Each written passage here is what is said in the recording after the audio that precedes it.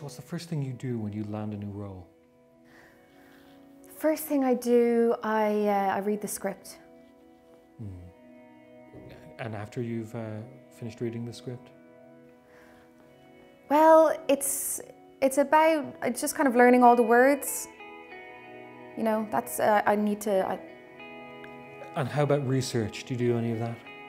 Yeah. Yeah, I go to the library usually. It's just like there's tons of smart people there. Loads of smart people, so, you know, I'll ask them maybe, or... You know, is that okay? Method acting. Yeah. Books. Yes.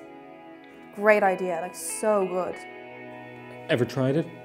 Yeah, I remember one time I forgot to brush my teeth before a shoot, and it just felt really, like it was just really gross. You know, like just around my gums and around there. Yeah, and I think that really helped me get into character. What was the role? A hairdresser.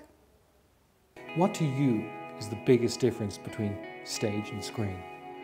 Well, the theatre, it's like, God, the theatre, it's just like this, it's this really, really big room, you know?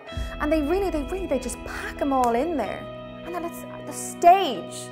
I mean, I really respect a good stage. Nothing about acting. A good stage? Teach me about the craft. Just you know, a good hardwood stage. I respect the carpentry.